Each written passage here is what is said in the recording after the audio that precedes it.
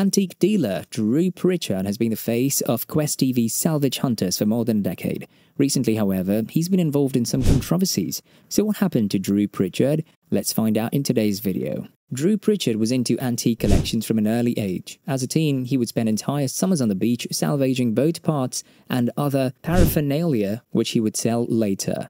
He eventually moved on to vintage car collection at the age of 15. Drew trained as a stained glass restorer and designer at Yscol Dyffryn Conwy. After years of traveling around Wales and collecting antiques, he started his architectural antique dealership called Drew Pritchard Antiques. But how did Drew Pritchard end up becoming a TV personality? Well, the producers at Quest TV saw Drew's extensive work and pitched a TV series around him and his successful business. The show Salvage Hunters premiered in 2011 and films Drew and his crew as they scour for valuable items in various locations around the UK.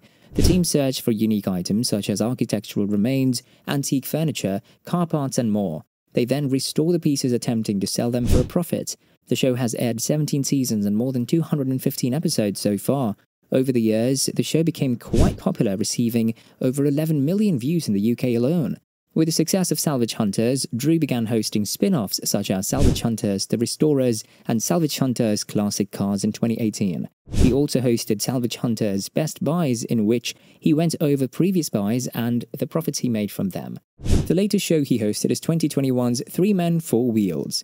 Drew's antique shop in Conwy was quite popular with people from all over the world. Although Drew owned the premises for more than 20 years, it wasn't open to tourists. That changed in 2017, however, when Drew opened up the shop to outsiders. The shop has since seen visitors from Japan, Australia, New Zealand, and all over Europe who come to look at his unusual collection. The show certainly played a role in making the shop so popular. You'll be surprised to learn that Drew closed the shop last year. He had secured permission to expand the store in 2019, but looks like that's not going to happen. Instead, Drew has plans to relocate to new pastures. In his personal life, Drew was married to Rebecca. The two met when Rebecca was working for a property development company and visited his store as a customer. Rebecca had an eye for antiques just like Drew, and the pair started dating. They eventually got married and started a family together. Unfortunately, their marriage didn't last and they separated in 2017. Now, we don't know the exact reason why the pair broke up. Neither Drew nor Rebecca revealed the exact reason. Rumors suggested that Drew was involved with another woman named Amanda Thomas while still married to Rebecca.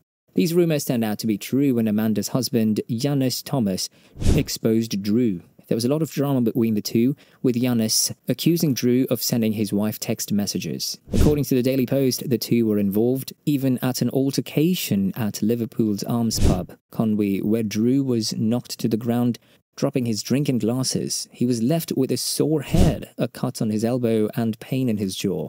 The matter soon went to court, where it was revealed that Drew had been provoking Thomas, which led him to assault Drew.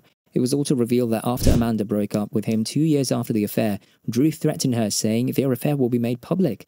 Following this, Amanda began receiving messages that were described as Drew Pritchard's other women, blaming her for her breakdown in their relationships with him. Amanda immediately told her husband about the affair, and the two agreed to stay together. Yannis Thomas's attorney Michael Gray denied that Mr. Thomas sought revenge on Mr. Pritchard, but said that when he attacked him in the pub 3 months after the message, the salvage hunter had been smirking and belittling him.